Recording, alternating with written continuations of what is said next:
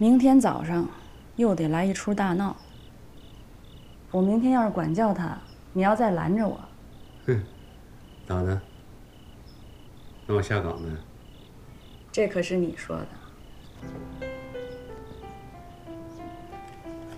你说你这财迷，什么东西你都往家花了。这琴多贵呀！当时跟你说不能要，不能要，非要。这下好了吧？出事儿了吧？我哪知道他们两口子是怎么想的呀？旧的给自己儿子，新的给咱闺女。哼，真是远亲不如近邻哈。好人呀。人美中啊，每天下班回来得空，还教咱闺女英语呢。你怎么又蒙我呀？你不是说孩子的英文都是你教的吗？啊，那我学英语不也是为了教孩子吗？谁知道你闺女学的比我还快呢？我不得找个老师啊？这么聪明啊！你聪明这点还真是随我了。哎，你明天把这琴给人还回去吧啊！还。夏天，我们该睡觉啦。我还想陪一会儿。听话，来睡觉了，爸爸抱你睡觉啊。好吧。快来，爸爸睡觉喽。来，走，走了，睡觉去了啊，走。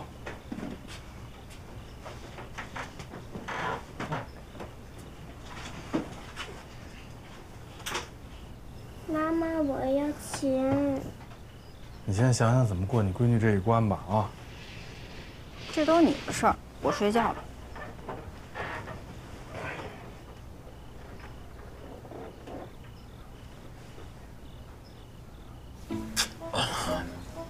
哎呀，美中啊，我又错了，而且这次这错误犯得很低级，都整派出所去了。你说这么多年，在你的教导下，我也没少进步，可是咋还老犯错？你为了我这是磨破了嘴，操碎了心，我都知道。哎呀，以后啊，再给李想买什么东西，我肯定请示你，啊，全听你的。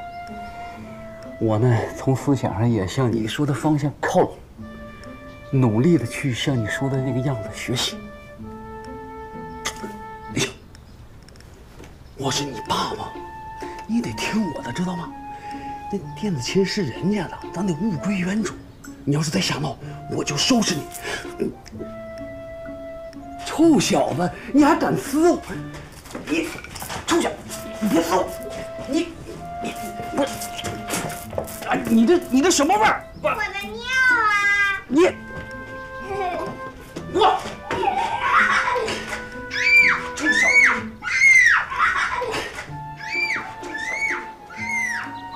又怎么了？还拿眼睛喝茶呢你？这一家子消停了一宿，早上起来吧还得给你找补上。找补什么呀？是找补？小兔崽子！这怎么了？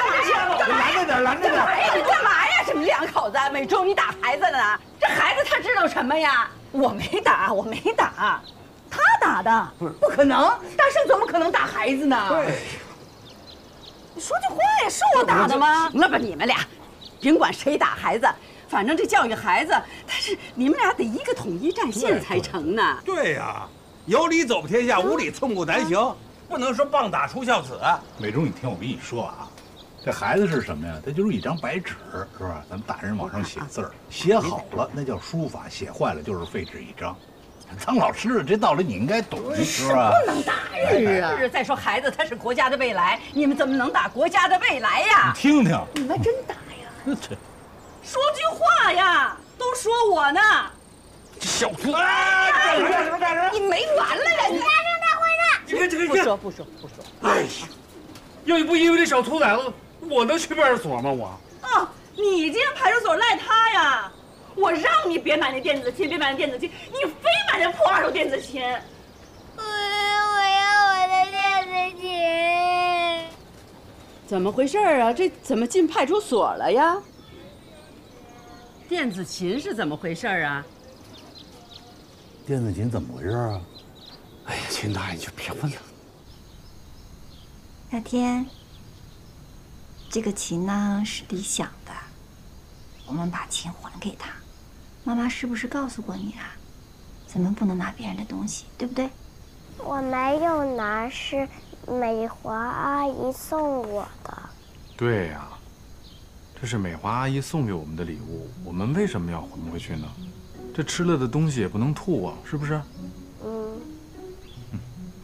强，你什么意思啊？咱家的白点都你唱上了。别跟孩子说有的没的，他也听不懂。小天，等妈妈挣了钱呢，给你买一个比这还好的琴，咱们要个粉色的好不好？那这黑不拉几的，咱不要了。你说买就买了？这大马哈牌的电子琴贵着呢，1000多呢。你买了，咱家吃什么喝什么呀？日子不过了。我看你像个大马哈，咱俩刚才怎么说的呀？啊，你成天跟我对着干是不是？你晚上给我等着。这琴要是买了，咱日子就真别过了。我也别吃了，爸爸也不吃了，好不好？妈妈也别吃了，爷爷奶奶都不能吃了，还有舅姥爷、舅奶奶，咱们都不吃饭了，行不行？你俩别演了，还是把这个琴还给人家吧。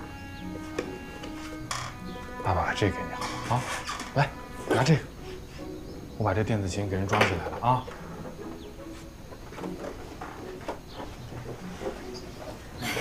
这琴啊，你爸玩的，还不玩？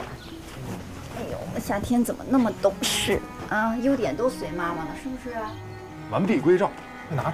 不行不行，强子，都送给夏天了，怎么能拿回来呢？不就一台电子琴吗？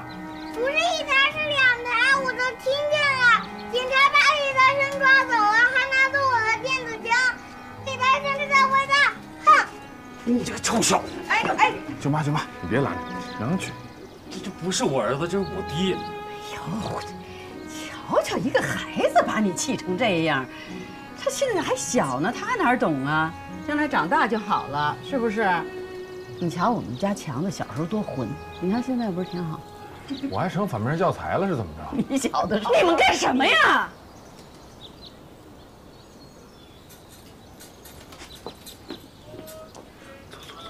不是，我们俩教育孩子，你们跟着裹什么乱呀？这我生的，我知道，3天不打他就上房揭瓦，跟你们家那能比吗？你们家夏天有强子，天天在那儿教育，人见人爱，人见人夸。我们家俩大人都得上班，双职工，我们没那福气。李强，回家。啊！来，快去，跟你妈回家去，快！啊，妈妈生气了，你劝劝她好不好啊？好吗？快去。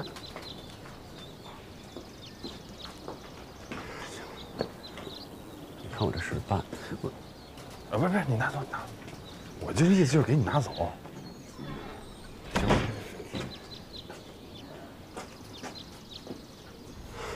你说你跟大伙瞎咧咧啥呀？你有那能耐，跟我把理想管好得了。就是我跟这儿管孩子，他们跟着瞎掺和什么呀？这一个个的，我告诉你李大生，李想能成今天这德行，你就煮饭。这院里人都是帮凶，这么大岁数了，不知道惯子如杀子这个道理啊？你看他们家那夏天，哎，那犯一点小错，全家人排着队一个个的教育，直到孩子改正为止。怎么到他这就不一样了呢？区别对待？那孩子跟孩子能一样吗？怎么不一样啊？理想差哪儿了？他不能改啊！我告诉你，李大生啊，金大妈那句话说对了，要想把他这些坏毛病全改了，咱们俩就统一战线，那就指日可待。你关上，不许动！妈妈，我饿。我今天再颁布一条咱们家的纪律，从今往后衣食住行全都得列表，按表实施，不该买的东西一律不许买。你上哪儿去？我上班去。妈妈，你抱抱我行吗？你这么大的小朋友，不能再抱了，自己走吧。但是我小的时候你抱我呀。你现在长大了呀。我再长大一点儿，那你就抱不到我了吗？好像是有点道理啊。我都不能抱着电子琴睡觉了，你还是抱抱我吧。让妈妈抱抱。哎呀，闺女啊，等妈妈再努力赚钱，再攒几个月，妈妈一定给你买一个大电子琴，好不好？嗯，我要蓝色的电子琴。好，蓝色的。我也不知道我今儿是不是小心眼儿了。刚胡美忠就说那话，什么意思？什么叫他们家两口子得工作挣钱，他们没这福气呀？我就琢磨着他是不是说我们家强子呢？说我们家强子是无业游民。恶语伤人6月寒。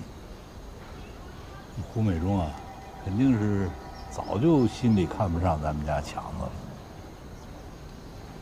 哎，你说咱俩也是，他打孩子就打吧，咱们掺和什么呀？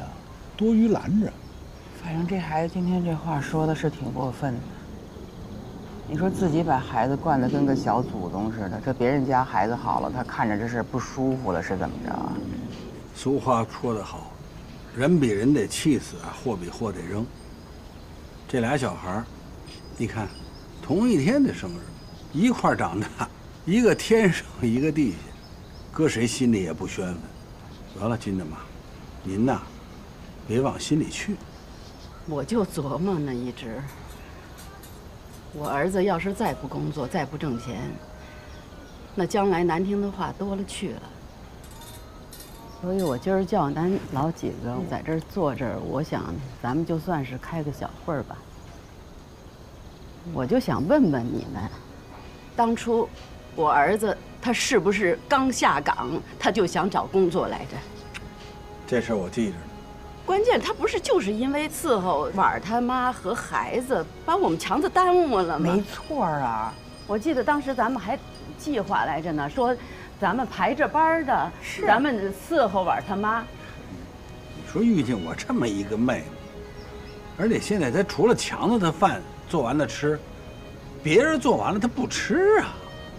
你说我们家强子，他要是说这大半年的，他游手好闲，在那儿好吃懒做的，也说得过去。他不是啊，这不是你们几个这不是都瞅着呢吗？我儿子那日子怎么过的呀？就天天的伺候完这个伺候那个，哄完这个哄那个，整天你就瞅着他。我这儿子天天又就这么点头哈腰的对。你说哪个当妈的瞅着自个儿子变成这样，他心里边能不心疼？不说，咱不说了。我干嘛不说呀？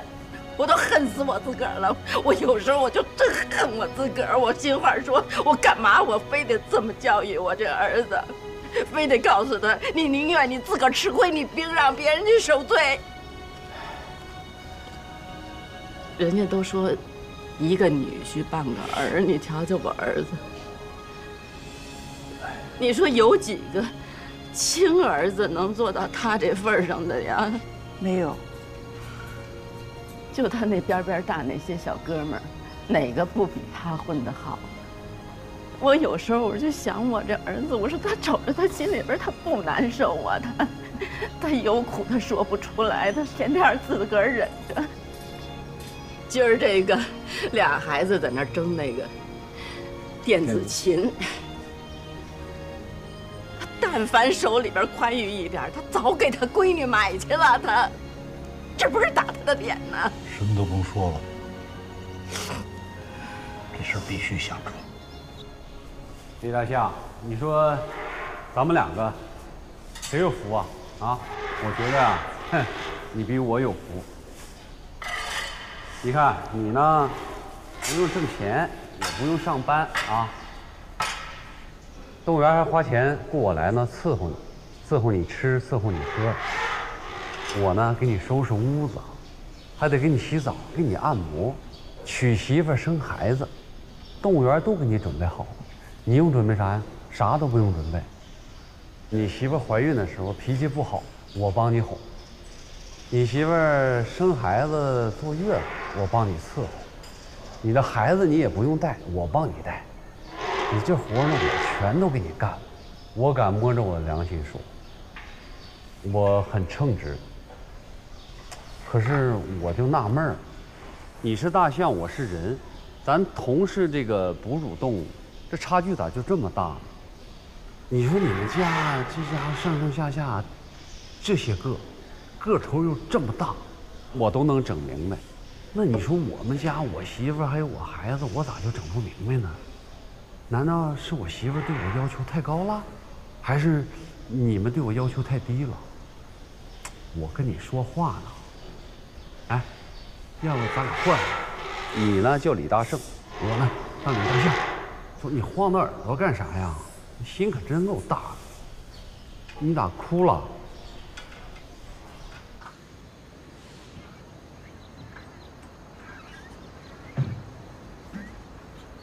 张师傅，哎，陈婉呢？去食堂吃饭了。哦，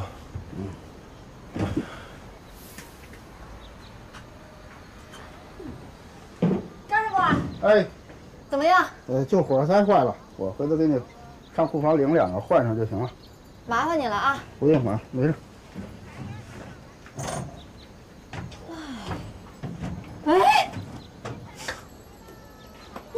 你跑过来，你怎么没跟我说一声啊？妈炸了带鱼都是中段，让我给你送过来。我刚吃饱饭，我们呀食堂来了一个大师傅，做饭可好吃了，以后你不用给我送饭了。还能比我好吃吗？比你好吃。行啊，你这吃饭都不带跟我打招呼的。我不是忙吗？车又坏了，那你天天当老好人也没跟我打招呼呀？我可是为了孩子教育啊。那我也是为了孩子的教育。这孩子本来就跟我生疏，跟你亲近，这还个电子琴了，怎么就好人就得你当，坏人老留给我呀？那我以后这饭是送啊，还是不送啊？你别忙活了，你在家待着吧。行。司机的模范，人民的光荣啊！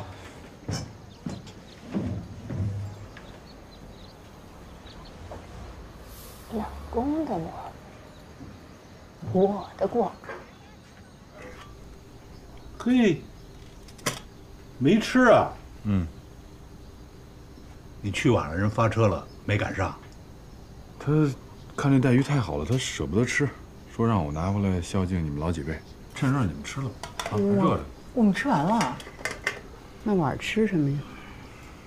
吃食堂呗。人家单位现在效益好，雇了个大厨子，反正肯定比我做得好，玩也不是嫌我累嘛，以后就吃食堂了，挺好的，省咱折腾了，是吧，妈？行吧，搁冰箱，晚上留着给我孙女吃。你们吃吧，回头我再给她单做。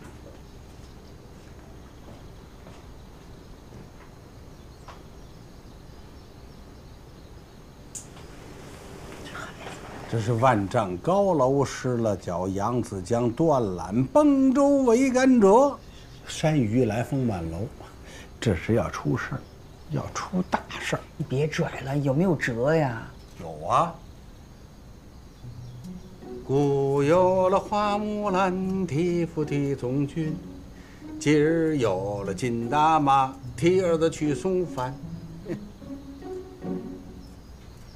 行了。听人劝，吃饱饭，走吧。反正待会儿对机会咱们就得说啊。一个红脸一个白脸呗。甭管红脸白脸，反正强子不能再这么下去了。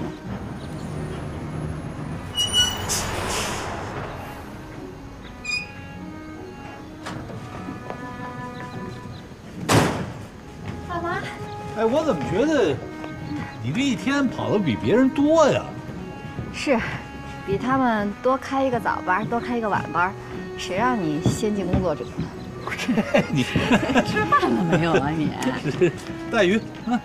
刚强子一回去我就说他来着，他说你在那食堂吃，他就把这拿回来了。我说你这么忙，哪有功夫去食堂啊？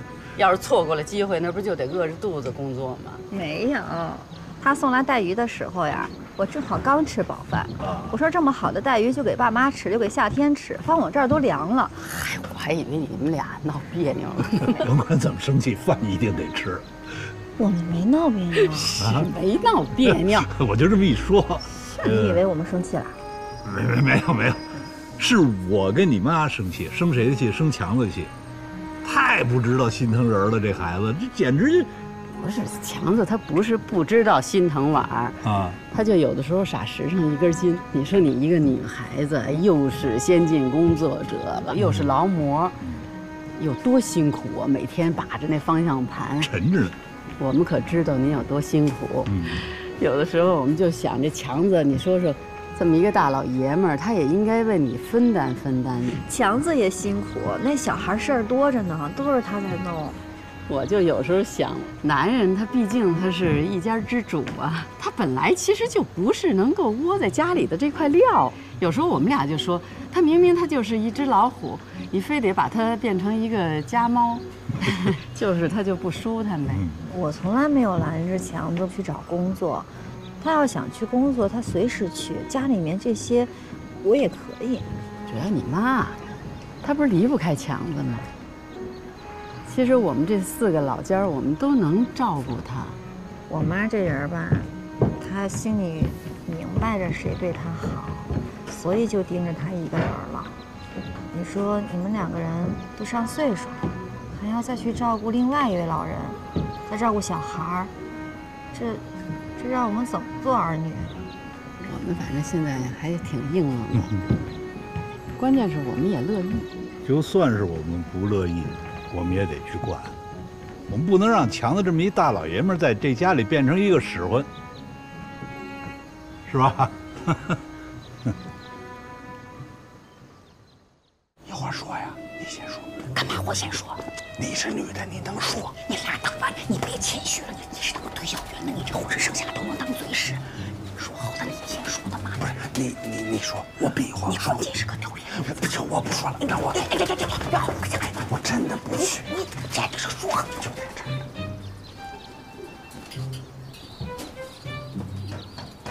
强子，强子，强子，你舅舅常说一句话，说这男人呐就跟酒一样，不怕放，越陈越香。好饭不怕晚，好牛不用赶，是这么说的吧？啊，对，是这么说。这个人结了婚呐，你这2口子之间，你就得相互牵挂惦念。你甭管外面有些人挣了什么大钱了，当了大老板了，那没准都是一时瞅着好。咱甭管干什么工作，首先咱都是为这个家好。只要家庭好了，你在家做个饭怕什么的呀？光荣。如果说婉儿是因为你不工作跟你发脾气，你告诉我们，批评他，他这是不尊重你的劳动，必须得说的。如果说你在家里干烦了，你想换个新工作干干，你言语呀，我跟你舅舅给你想办法呀。如果我们不行，我们给你求人去，对吧，老周？虽然说你舅舅没有什么本事，但是路子还是有点的。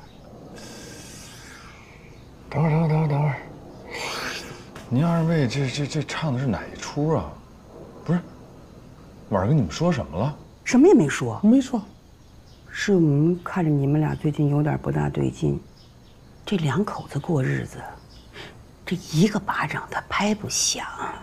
你这要我说，肯定是婉儿的错多。那你是不是也有考虑的不周全的地方呢？那自古以来都是男主外女主内，当然了，如果需要你倒个个完全可以，只要你们分好工。你就前2天那胡同人还说呢，说你看那婉儿天天在外面忙养家工作，我当时我就跟那些爱嚼舌根的人我就急了，我跟他们说，你们怎么那么爱瞎操心呢？你们舅妈给他们一顿好词儿。所以说强子，把心放肚里，谁敢欺负你，告我们，我们给你撑腰。撑腰。甭都跟那说人家强子，这事儿怨得着强子吗？也怨不着婉儿。都怨我这老累赘。我有个爱我的爸爸，他高高的个子，圆圆的眼睛，大大的嘴巴。他像猴子一样聪明，像蜜蜂一样勤劳。他会洗衣服、做饭，还会给我讲故事。他们说我爸爸是我们家的养老院院长，但是我觉得他是一个英雄。我的爸爸真的很棒。你撒谎！我妈妈说你爸爸是家风男。李想，他是男子汉。你爸爸吃软饭。我爸爸是英雄。给我站起来！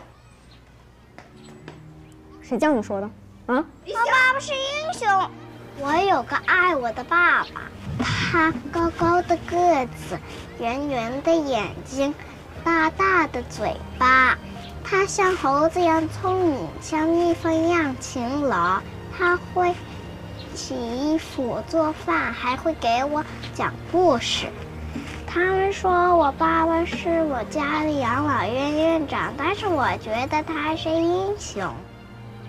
作为家长，别什么话都当着孩子面说，对孩子教育成长没有帮助，知道吧？啊，我记住了。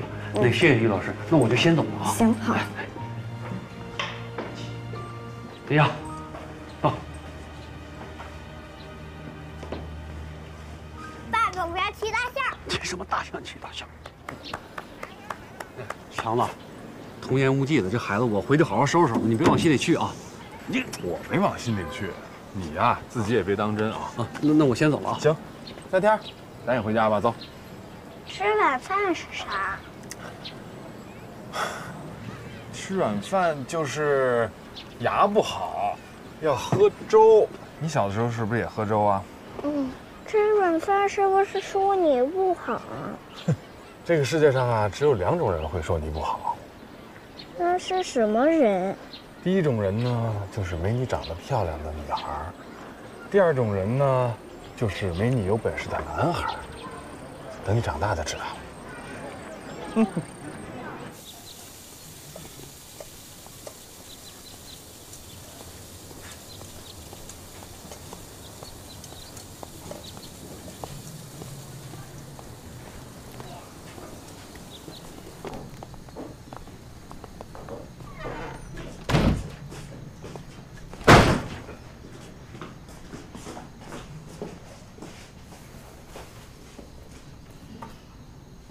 A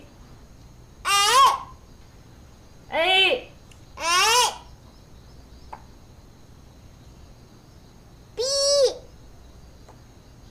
C C G C C 别吸了 C C A B C D E F G H I J K L M N O P Q O P Q 吗？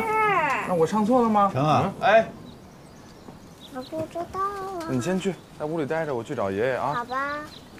门关上。今儿区里头到咱们这片检查消防，你妈嘿，全程陪同。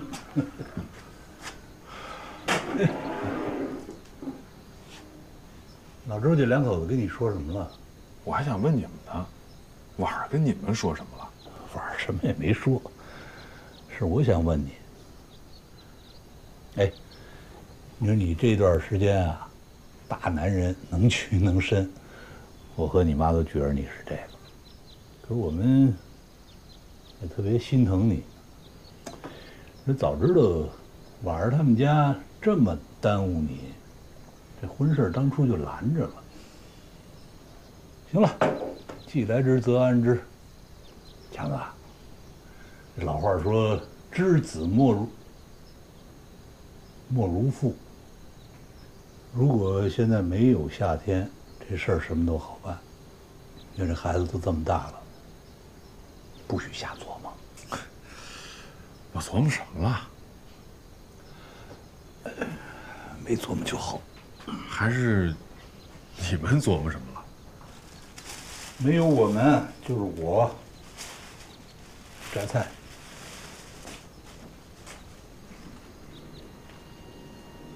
哎呀，开心是一天，不开心也是一天。你瞅瞅你，这俩眉毛都快挤一块儿，愁什么呢？哎呀，还能愁啥？愁理想呗。我觉着活着没意思。生容易，活容易，生活本来就不容易。嘿，话是这么说。我当初跟美忠结婚，人家说我图他北京户口，还有说我是图美忠漂亮，更有邪乎的说呢，我是图她的房产。我姐不漂亮吗？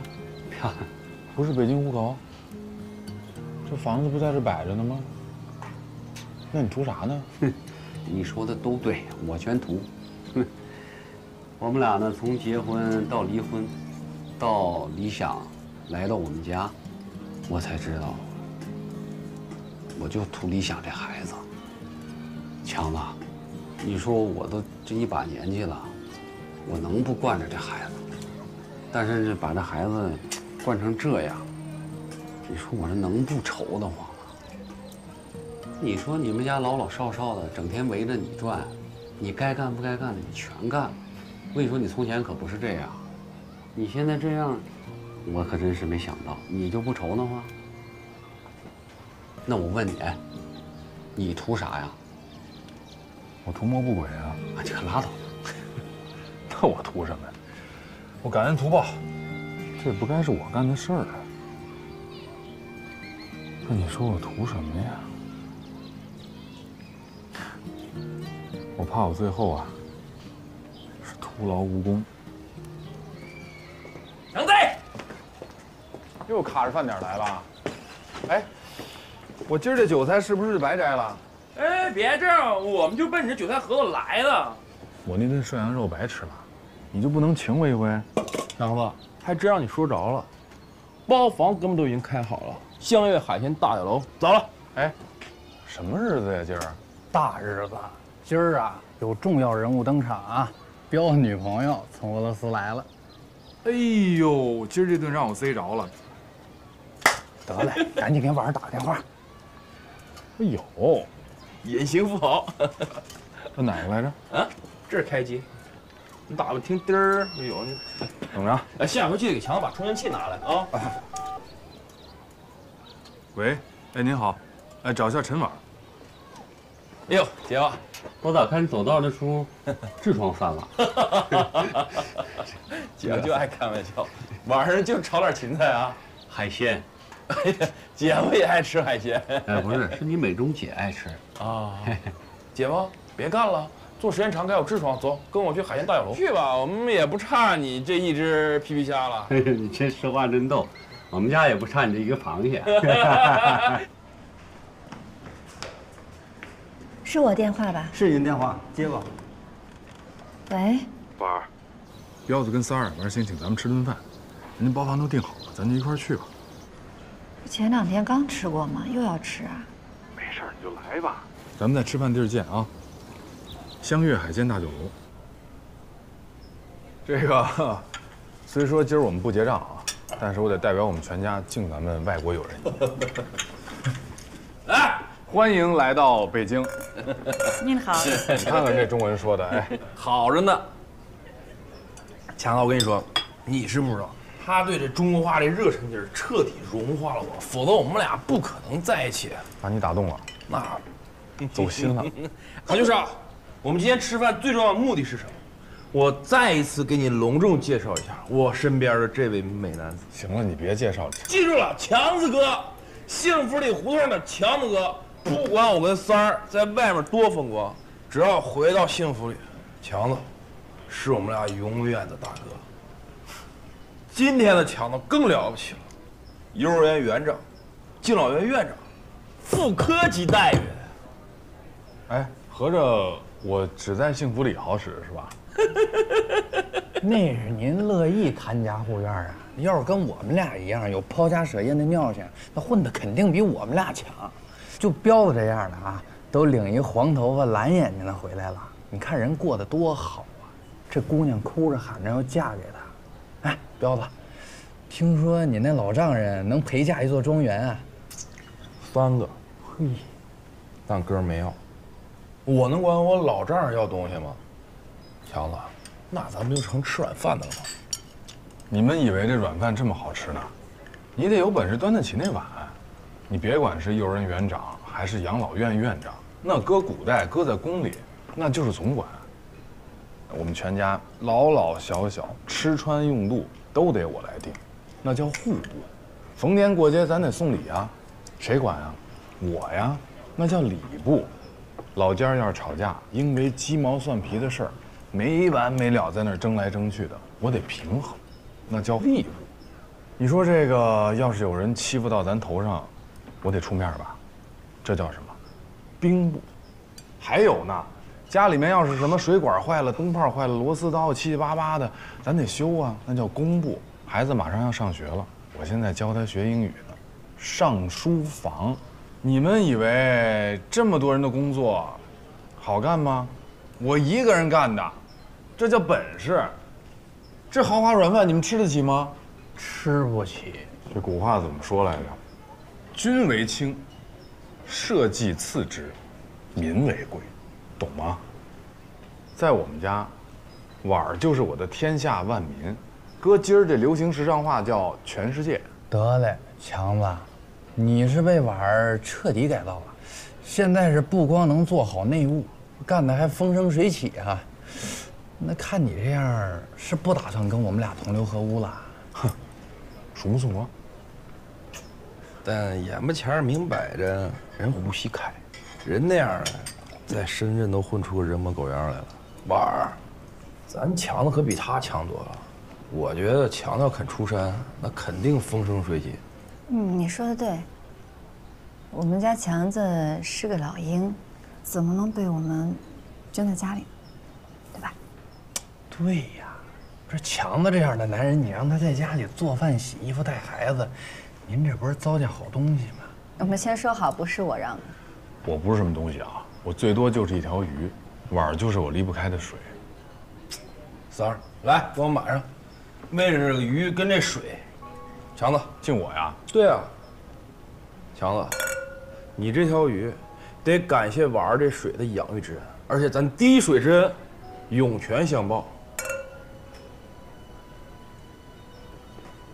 先生，您的水煮鱼。谢谢。哎，瞧瞧啊，这鱼啊，最后还是让水给煮了。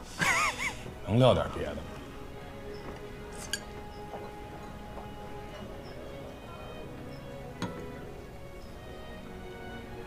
你们真是一帮好兄弟。但是我们结婚6年了，跟他过日子的人是我。我最能看见强子的好。那会儿为了给我凑学费，强子下过煤油，给我们家买过一个电视机，华子啊丢了6年了。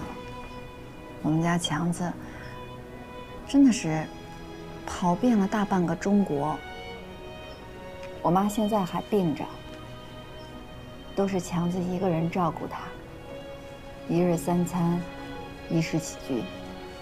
还有我们家这闺女，从出生到现在没让我插过手。说这些呢，是想说我们家强子就是一个有情有义的人，要不然你们这帮兄弟发了大财，带着这么漂亮的外国姑娘回来，第一件事儿就想着把强子从这水深火热的日子当中拉出来。你说这干嘛呀？你让我把话说完。你说你那么好的一条鱼，放在这开水里头，烟熏火燎，再加点佐料，烹煮油炸，你是不是觉得这日子也有一些水深火热了？不是，婉儿，我们真没那个意思。今天我也来说说我的意思。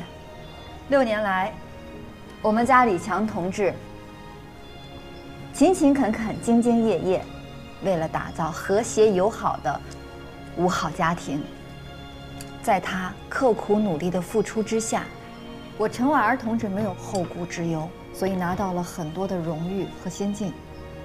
鉴于李强同志这么辛苦努力的付出，我陈婉儿作为妻子，有责任有义务，也应该让他往更高更远的天空上去。天高任鸟飞，海阔凭鱼跃。今天呢，当着你们面我表个态，从今天开始，李强，你想干嘛干嘛，我支持你。你这话说的，怎么了？今年我没有去过饭馆。他说7年没有在这么好的饭馆吃过饭了。中国好，我在中国吃了好饭。他觉得中国特别好，在中国能吃到这么好的饭。Мои родители такие бедные。他会回国告诉他爸妈。他们会嫉妒我的。他说，他的爸妈。我听懂了，我听懂了。你多吃点，你多吃点。来，你快，谢谢。加。宝贝儿，吃鲍鱼吗？爸爸给你加。鲍鱼是啥？鲍鱼就是暴脾气的鱼，跟你妈一样。来，喝汤。